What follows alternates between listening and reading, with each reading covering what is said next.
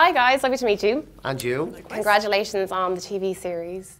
Hilary, I know you're married to Peter Foot, so it must have been a very exciting day in your house when you got the news that the BBC had commissioned the TV series. Yeah, absolutely. I was just saying earlier, actually, that we were just sitting around having a bit of dinner at the kitchen table when Peter checked his email and it came in from the BBC, from Alex Moody, who's the commissioner who did just such a wonderful job in supporting us.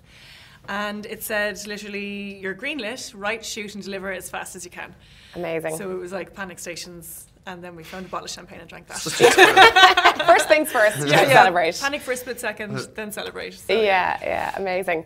And PJ, you're back, but not as we might have remembered you from the movie. You have a completely different role. Yeah. Tell us about that. Well, I'm not a drug dealer anymore, no, which is much nice. more civilised member of society. Turns out I would have been a really good drug dealer had I tried a different career, but no, I'm different. I'm a headmaster of a school now, Principal Barry Welch, which is probably the most responsible role I've ever played. Yeah. Everyone else I've ever played is either an idiot or a complete tosser. And Barry's actually a nice guy. You know, he's actually really nice. His heart's in the right place. He does everything wrong, but his heart's in the right place. He's a bit of a Asher God love us, isn't he? Yeah, he is. Yeah, he's the conservative uncle that does his best, and you know everybody has to play nice around him because he gets upset easy. And, you know, but it was great to be still involved in it. The hard part was just coming up with a new character when everybody else already had their character. That was the hard part. But you know, I think I got there. We'll see. And was that you? I mean, or was it you and Peter that sat down together and were talking about which way to bring you back in? Peter's like, well, Peter apparently said, which Hilary told me, that Peter sat down and says that PJ's going to be in it when we move forward into the TV show. Obviously, I didn't know that at the start, so if I had known that, I might have been more confident when I was talking to him.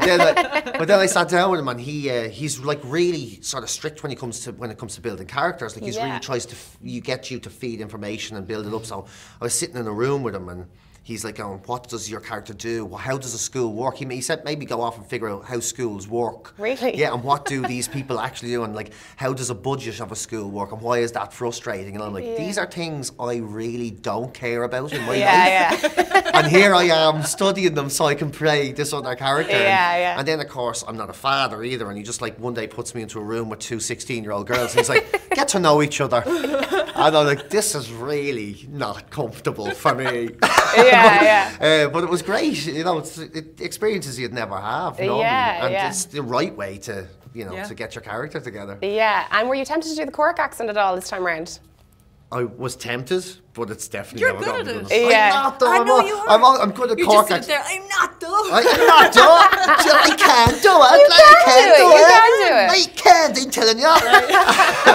I'd love to have done the Cork accent, but I don't think anyone in Cork would have been fooled by it. So We'd I all think, been like, And then it would be, why didn't they just get a Cork person to play it? Which is a really fair point. So, So I stuck with my usual. Stuck with what you do. What I knew. And what did you find it like getting everyone back together on set again? Did you find the same magic was still there? Was it different vibes this time because the movie had been a success? It was still there, and actually it was even more so because we just managed to get the most amazing crew.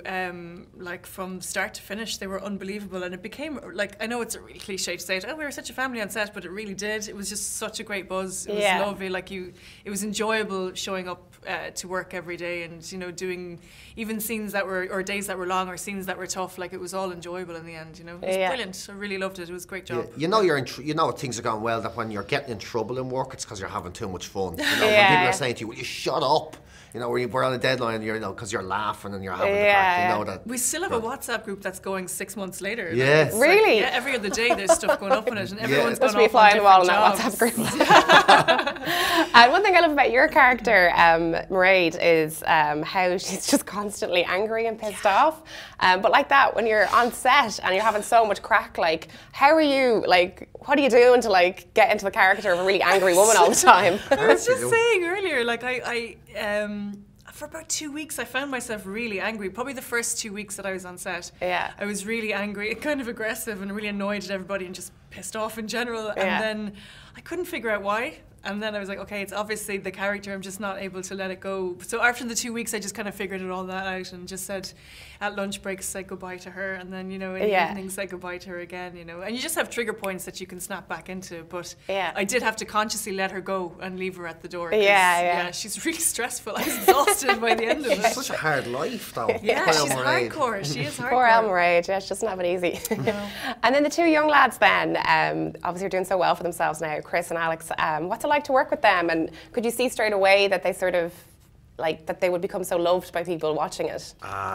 Yeah, they're brilliant. Like, the two lads are fantastic. They're it's just great to be 43 and being able to hitch your wagon on young talent and letting them pull you into a series you've no business being. It's fantastic. Yeah, I'm so glad. They're so talented. They make us all look good. They're brilliant. Like, do you know what? It's their kind of natural personalities shine through the characters as well. They're very lovable and they're really good guys. Yeah, it's like and they're just so good at what they do. They're just so good really at what they do. And so different in real life. And they were sitting opposite me, I was like, oh, you don't really seem like... I didn't recognise him. When I met Alex the first time, he waved at me on the street and I was like, yeah, and just walked past him. And he was like, PJ Gallagher is a shithead. But I just had no idea who he was. I think one of the hardest jobs of the whole series was Demi and Jennifer, the two young girls who had to come in and then they had to make their characters grow and then play opposite those guys for the whole series. Yeah, and that must absolutely, have been a huge ask. Yeah, absolutely. They did a great job. So. Finally, I've heard that it's done really well over on the BBC for you guys.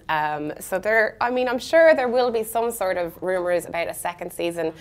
Are you well up for that? Is that the plan? Or Yeah, maybe second, third, fourth. Yeah. 6, 7, 8. Just watch those lads grow up on screen. When it's the old offenders. Exactly.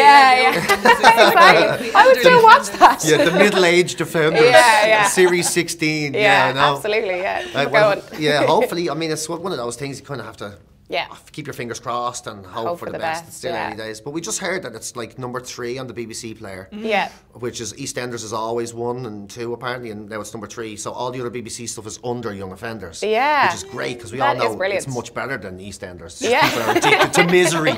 And they just love being miserable, and that's why I watch it first. Well, next stop, knocking Eastenders off the number 1 then. Absolutely, Eastenders is just sarcasm anyway, isn't it? Mark, it's dull. Would you like me to get some wildebeest and wheel them out? It's like, people being sarcastic. You're so good at the accents. I think, season 3 of Young Offenders, we have to have you do an accent of some kind. Anyway, guys, it was lovely to meet you, and best of luck with it.